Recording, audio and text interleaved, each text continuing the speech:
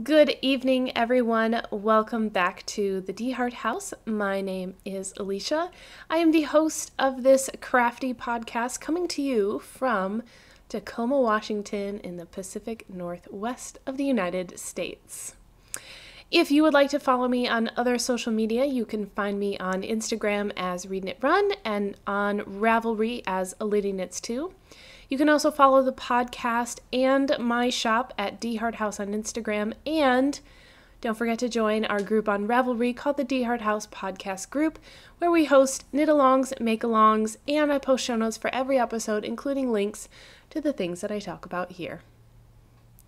So welcome if you're a new viewer. Thank you so much for trying out this podcast, and welcome back if you're a returning viewer.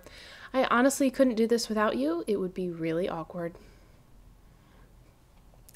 So it is evening. It is Wednesday evening. Today is the 22nd of January. Oh my gosh. It's the 22nd of January. Like, when did that happen? This morning. That's when it happened at midnight. Yes, it is evening. It is about 5:45 p.m. here in Tacoma, so that would be Pacific time. You can see through my window right here, it is dark. Yeah. I got home from work 45 minutes ago. I left work at, let's see, about 3:30.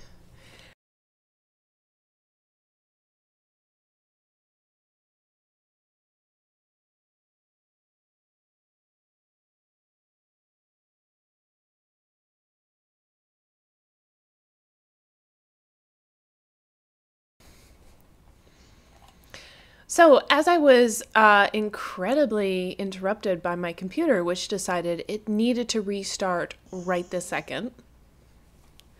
Isn't that how it always goes? Yeah. Right when you sit down to do something important, the computer needs to restart every time. I know. I am joined this evening by my four-legged co-host, Marjorie, who is our black Labrador. Marjorie just finished eating her dinner and went outside and has come back in and now wants all the love and attention, don't you? And you're just off camera. You're always just out of sight. I know it. You're such a big dog, but you have a hard time getting in the camera. That's right. We are down in the living room this evening. It is extremely dark outside. I'm pretty sure I already said that, but I'm going to say it again. It's extremely dark outside. And I decided that I wanted to podcast this evening from the living room. And Marjorie, you should go get something to chew on while I'm podcasting. Yeah. Do you want to go get a chewy? Yeah, like a rawhide. It's laying right over there. She's probably going to grab something that squeaks. She's not. She's grabbing a chewy. Oh, good. A nice bone to chew on. Good. Good girl. So, it gets dark very early and it's very sad. I barely get to see the sunlight anymore. I know. Let's all cry about it. Anyway, it is winter and such is life. So, are you going to keep interrupting me?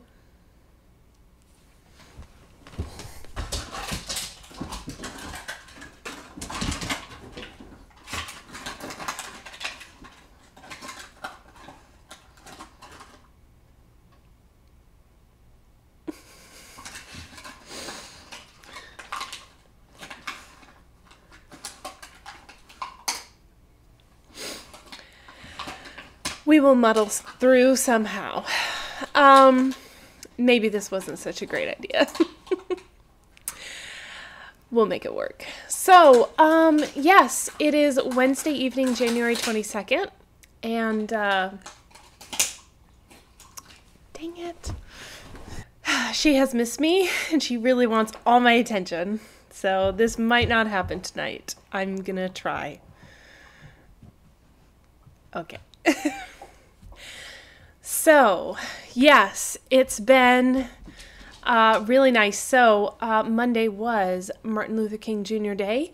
So we had no classes, which meant I had the day off. We had a really nice long 3-day weekend. Mike and I did more exploring of some state parks, so I will put footage of that in at the end of the episode. Yes, it's very exciting. And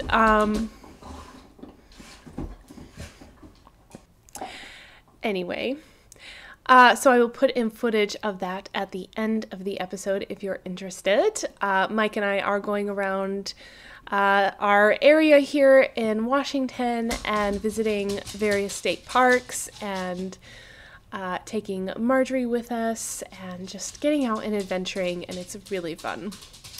So we did some of that this weekend. Yep. And I also got quite a bit of knitting done, so let me show you what I've been working on.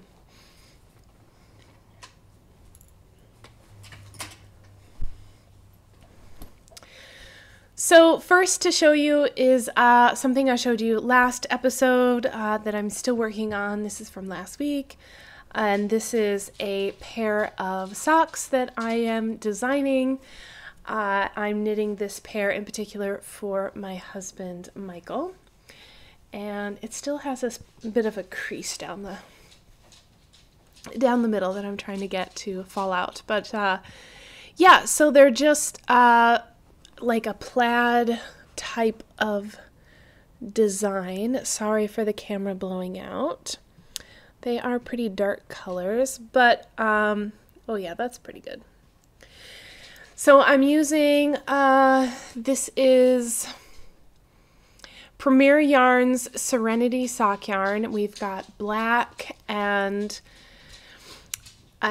green. I don't know if the green has a name other than green, but really nice yarn. So I'm working these cuff down. So you can see that I finished the first sock. That's what I'm holding up here. And I have cast on, it's in a Halloween bag, which is totally not appropriate for January, but hey, whatever. So I cast on the second sock.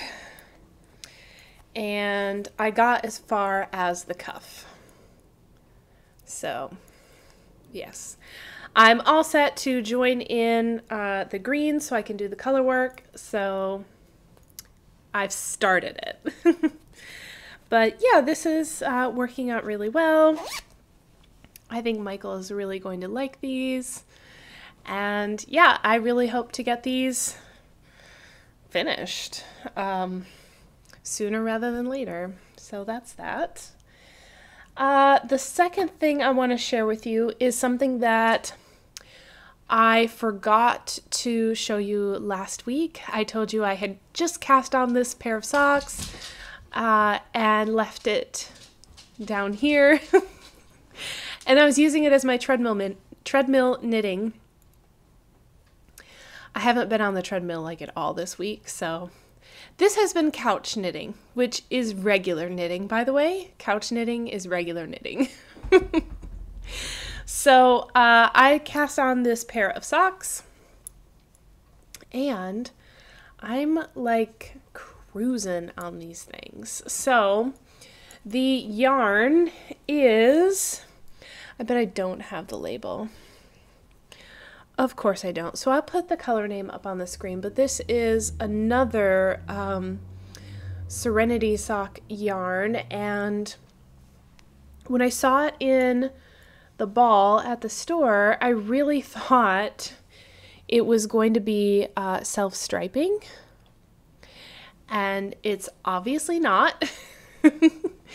It is pooling, which is really cool. So at first I didn't think I would like it, but I think it actually looks pretty neat. I don't have socks at all like this. This is going to be really cool.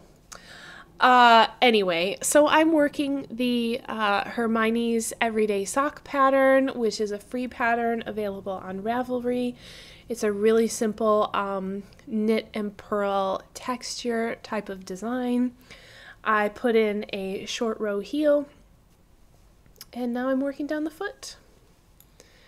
So yeah, they're really big. I wanted to make these tall, and just because I have 2 balls of this yarn, and I just really like to use up as much as possible in these socks. So this is the first one, and I am using US size 1 knitting needles, which are 2.25 millimeter. I either use a US size 1 or a US size 0, depending on who I'm knitting the sock for and what kind of gauge I want to have and the yarn that I'm working with and things like that. So I'm using US size 1 for these socks, and I have the 2 16-inch circulars. And these needles are, oh, what are these needles? I believe they're Knitter's Pride. Boy, I'm really quizzing myself here. Knitter's Pride. What are these called? I have the packaging upstairs in the craft room. But yeah, these are some of my oldie but goodie knitting needles. I bought these before I bought any of my ChowGoo needles. And I still very, very much love these. So the 2 16-inch circular needle method is pretty much the magic loop method, but without the loop, which I find really nice, actually. Because sometimes the loop in magic loop is really fiddly. Just, it doesn't want to twist the right way, and as I'm working the stitches it gets even more twisted out of whack, and right, so I do like magic loop, but every once in a while it just frustrates me, and I just want to use 2 needles instead of 1. But yeah, so I've been just working away on this. This has been my super mindless knit to work on, hence me having so much progress. So last week I didn't even show this to you because of 2 reasons. Number 1, I left this downstairs and forgot about it. And number 2, I only had like 3 rows of ribbing at the top, and it wasn't really worth showing. So now I have much more, and it looks really cool. So the reason that that sock has been my mindless knitting is because my previous mindless knitting has come to a screeching halt. Like, screeching halt. So living in one of my sweater bags is a sweater that I've been sharing with you guys, and it's the Weekender by Andrea Mowry. And I have been cruising on this thing, just cruising. So I took the stitches here. Sorry, just sorting out my needles.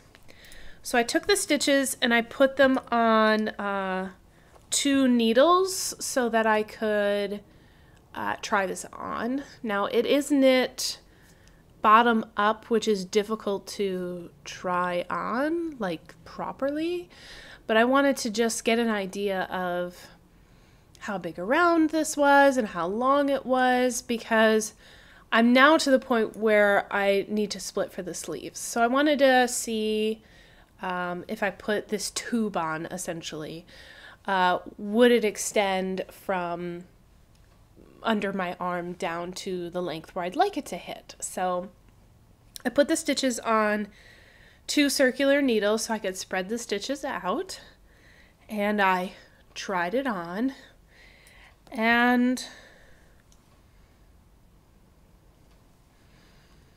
it's huge.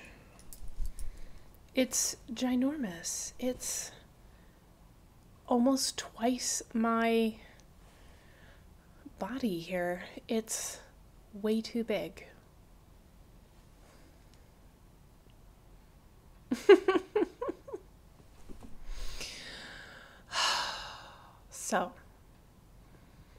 I have two options. Option one, just make the sweater. Just as is, just huge, just make it. Option two, rip it all out and start over and make a smaller size. And as much as I don't like ripping out my work and starting over, I think I'm going to do that because, oh my gosh. Well, and I mean, so yeah, I don't know. Maybe I should try it on again. Maybe after this has been sitting in the bag for a little bit. But I'll put in this picture right here that I took of myself sort of trying this on and just how huge it looks on me. It's not good. So I know my gauge was a little bit off, but I did not expect this. I also know the yarn has it has alpaca in it, so it is pretty drapey and whatnot. So maybe, you know, when the sweater is finished, it will hang down more than stretch outward. I don't know. But based on that picture and me trying this on a few days ago, I just want to rip the whole thing out and start over, which is really sad because that tubular cast on was a pain. It probably took me 6 tries just to get the tubular cast on down. So just redoing that doesn't sound super fun. So anyway, I haven't ripped it out yet because I wanted to show you guys that I was gonna start splitting for the sleeves and doing all the things. And then I realized it was, it had much more ease in it than I originally anticipated. So yeah, it's supposed to have 10 inches of positive ease, but it seems like it has more like 20 because like 10 inches out plus 10 inches back. So I don't know about 20 inches of positive ease. But when Michael saw me trying this on and he was like, wow, that looks kind of big. Is it supposed to be kind of big? And I was like, not this big. It's supposed to be loose, but it's not supposed to be this loose. And he goes, well, you could always make it for me. First of all, that is a compliment. I'm taking it that way. Second of all, this would be really big on him too. I mean, it's not like he's that much bigger than me, if at all bigger than me. I'd say we're about the same size. So it's like, it would also be ginormous on him. So I don't know what I did wrong, but I'm going to figure out how to fix it. So I'm going to be frogging this and starting over. I've decided that's what's going to happen. So yes, this came to a screeching halt. I can't even remember what day it was. It was over the weekend. And I didn't want to deal with it in the moment because I thought, don't make rash decisions in the moment when you're upset. Let it simmer on the back burner and think about it. That's why I just put it back in the bag and said, I will make a decision later. And so that's when I picked up this this sock over here, and instead of knitting it while on the treadmill, I've just been knitting away on the couch, just trying to think like, do I rip this sweater out or do I not? What do I do? So yeah, I'm leaning towards ripping it out, and it's really sad, but I want a sweater that will fit and look nice, and so be it. There goes 2 weeks of progress down the drain. Oh well. But yeah, so that's my knitting. I did a whole bunch of sweater knitting, and it is gonna go away. And I will just get to do it again and experience the joy. Yeah. So, I mentioned that I wanted to finish one of my blankets this year, and so my buffalo check plaid blanket is on the couch right over here, and it has been living on the couch for a while. The thing is not finished, but we're totally using it in the meantime because it's a pretty good size. But I sat down and put a few squares on it over the weekend. And then I realized that I was out of yarn. So it has white squares, light gray squares, and charcoal squares. And I'll put a picture up here on the screen. So because of the patterning, the light gray is basically the main color. It's used more often than the others. And twice as much as the charcoal and twice as much as the white. So anyway, I ran out of that light gray yarn. I thought I had more in my stash, and so I put 3 squares on this weekend, and then I'm to the point where my only option is to put in a light gray square next, and I couldn't find any more yarn, so it's like, well, I guess I have to go buy more yarn. And Michael's like, oh, darn. I know. So I did. And I'll just show you. I've got it sitting right here. Oh, Marjorie has her ball. So I am using, here's the knitting needle I'm using actually on my blanket. I have no idea. I'm assuming these are like Susan Boyle knitting needles, but these were my great-grandmother's knitting needles. I have a whole bunch of hand-me-downs from Great-Grandma Gray and Grandma DeHart, and so anyway, I really love that I'm using knitting needles that belong to my great-grandmother. And honestly, this join is amazing. When I first picked up these knitting needles, I did not think that they were going to be that good, especially since the plastic cable here has really remembered the shape so much. But the join is super smooth. The cable is bent perfectly to work well with everything. And I get to think about my great-grandmother while I'm knitting with them, so it's nice. But they were stuck in the skein of yarn, so so I'm using Karen yarn for the light gray color, and I'm using Red Heart yarn for the charcoal and white. But this is soft gray mix. If I can show you the tag there, soft gray mix. And the previous bit I did on the blanket, I bought the 1 pound skein, and I couldn't really find this color in smaller skeins, so I said, what the hey, I'll use it.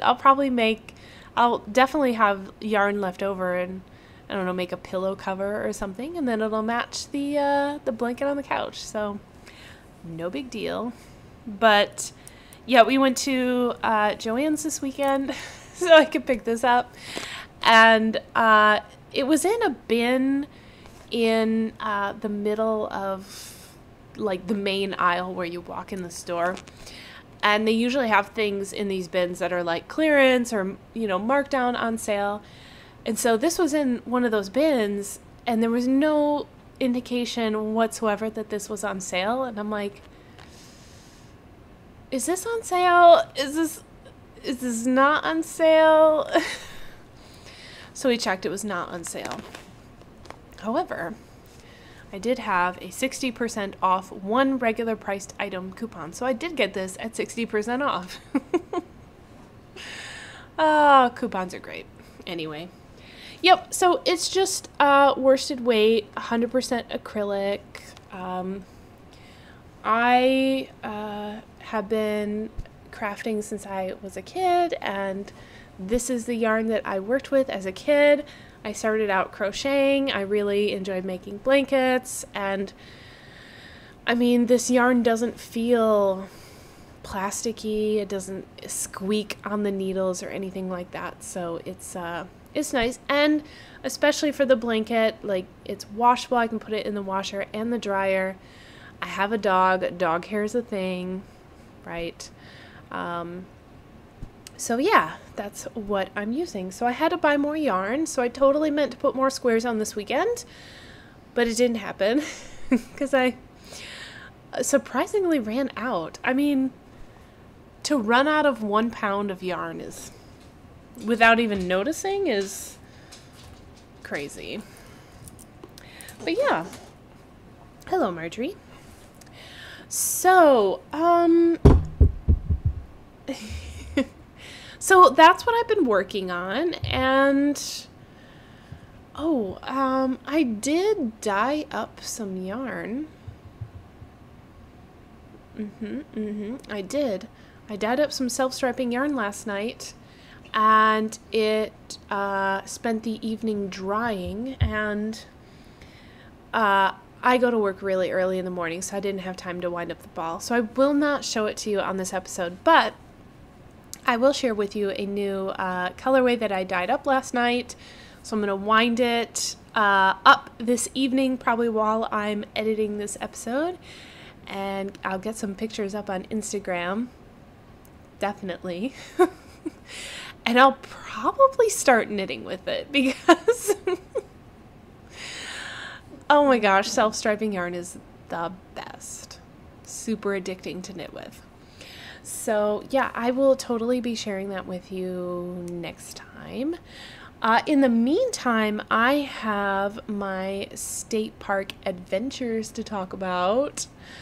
And some, let's see, what else do I have to talk about? Marjorie's toy rolled underneath the couch, so I'm going to grab that for her and be right back. Now the adventuring part of the podcast, where I talk about going out and adventuring the state of Washington and all the beautiful things in the Pacific Northwest region. So this is it for crafty content. So thank you for joining me thus far. And if you don't wish to hear about state parks, then I will see you next week for the next episode. So this past weekend, Michael and I went out to Rainbow Falls State Park. And the name would suggest that there are waterfalls and that they're beautiful. And you would be wrong. Which is so weird.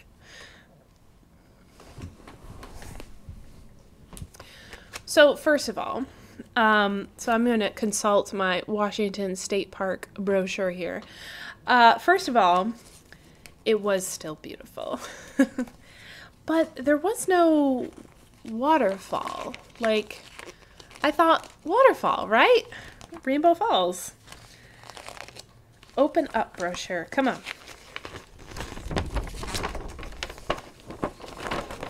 Here we go. So I have the very large chart here with all the parks, with camping and without. So we've got, here we go. Rainbow Falls does offer camping. Is there camping there? There was camping there. Wow. This was only like 3 days ago that we went here. So it is 17 miles west of Chehalis on State Road 6. So I'll put in a little map here to show you where the state park is located. So it does have,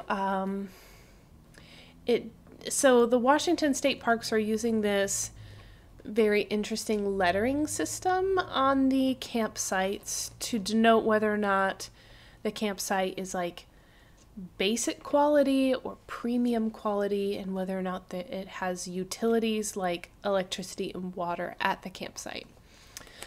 So this campground did have what looked like the whole range of possibilities. Like, there were campsites available for people to hike into or bike into. These are people who are not driving to the campground. You're like on a backpacking trip or a cross-country biking trip, and so that's how you're coming into the campground. So they had a few of those. There were also some really basic just tent sites, all the way up to sites where you can park your RV, plug in to electric and water. So it had all of those. And I'm trying to see here all the things. It boasts bird watching, ball fields. It did have a very nice open area where you could have like a family reunion. I mean, it was huge. It was a really nice outdoor cooking area with picnic tables and just this huge field that you could just play in. It was nice. Let's see, fishing. Fishing is on here, and scuba diving, and playground equipment, hiking, mountain biking, and yes, equestrian. There were their campsites there available for people coming in by horse. So there were places to tie up your horse and campsites where you could have your horse with you at the campground. So that was neat. So it boasts a self-guided interpretive trail, 2 miles of moderately difficult hiking trails, and 2 equestrian campsites. So, see that? Nothing about waterfalls on there. Nothing. So I just assumed from the name that there would be waterfalls, and I was totally wrong. So the park is on the river. It's on the Chehalis River, I believe, and it was really pretty. We went on, I believe it was Sunday. Yes, it was Sunday. We were looking for a break in the weather because we've had lots of snow and rain, and so we were looking for a day that would be free of those two things, and Sunday was spot on. Perfect. Not a drop of rain while we were out exploring. Rain on the drive home, which is totally fine. But yeah, so the sun was out and everything was gorgeous. So I'll put in a little video here of the river and what we found at Rainbow Falls State Park.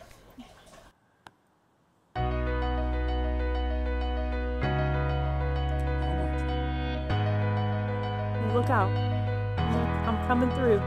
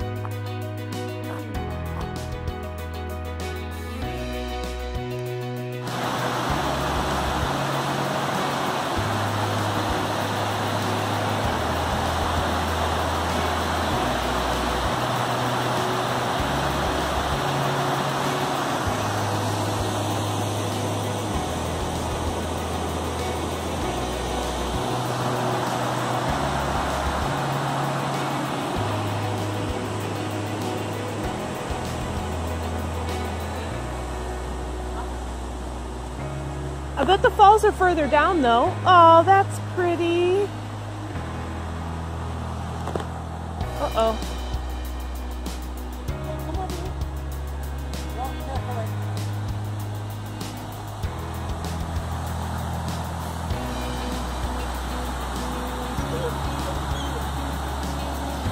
Marjorie, be good.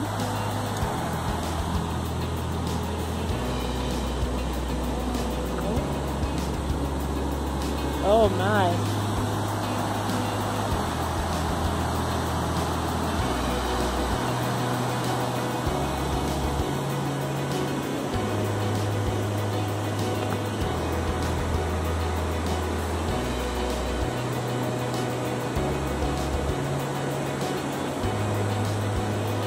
Where's she going?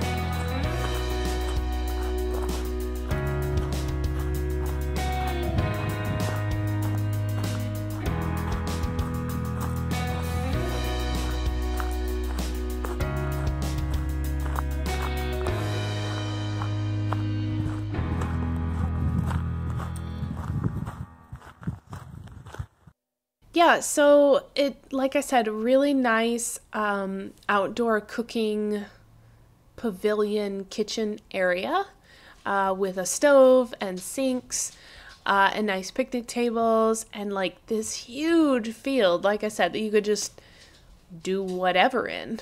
And then the river is not too far by. So as far as a place to go hiking, there wasn't really much of that. Like, there was nice walking along the river, but it wasn't very far and it wasn't very difficult. It was just kind of there. So we were hoping we'd be going out to a place with more like getting out away from the big communal area and being able to go off into the woods and go on a hiking trail, but that is not what this park offers. So it is a really nice place. In my opinion, it would be a nice place to have some kind of family gathering where you're coming in and you're camping and you're having a nice cookout together. You're wanting to get out and explore Washington. I think this would be a pretty good place to set up a base camp for that. So what was neat is that while we were walking around, Marjorie, just chill for a minute. Just chill. Can you hang on? I'm almost finished. So while we were hiking along, there was a sign that told us that there was a much longer trail right outside of the campground, and this longer trail would pretty much take you all the way to the coast, like 20-30 miles down the road, without hiking on the road. It's on one of the old railroad tracks that they've converted into a trail. And so we walked out of the campground and we got on this this rails to trail type of trail. And yeah, it just went. So that got us thinking, oh, I wonder what this would be like to hike along. So we went back and read the sign, and we were hoping for like another campground down the way. And there isn't. This is the only campground on that trail. So that was kind of disappointing. But still really neat. We did see people riding their four-wheelers on that rails to trail. We saw a couple of gentlemen walking with their fishing gear along that, because it does just follow the river for quite a ways. So they were walking along there with their fishing gear. So it does look like people are using that trail, which was really nice to see. I will get your toy in just a minute. She doesn't want to wait. Anyway, so it was nice to get out and explore, especially after being cooped up inside with all the snow days and then all the rain that followed the snow. So it was just nice to take a day. It was, I think, about an hour drive to get out there from where we're living, and then it took a little bit longer to get back because we did follow the road out a bit further, so we ventured down to see what was further down the rails to trail before coming home. So, but it was really nice. So, nice place to go camping with a big group of people. Not so much to offer in the way of hiking. And that's my opinion on that. So folks, I am going to sign off for the evening. Marjorie really wants to play with her ball, so I am going to do that. Yes, I promise. She just looked up at me like, really? Are you going to? Here, say hi.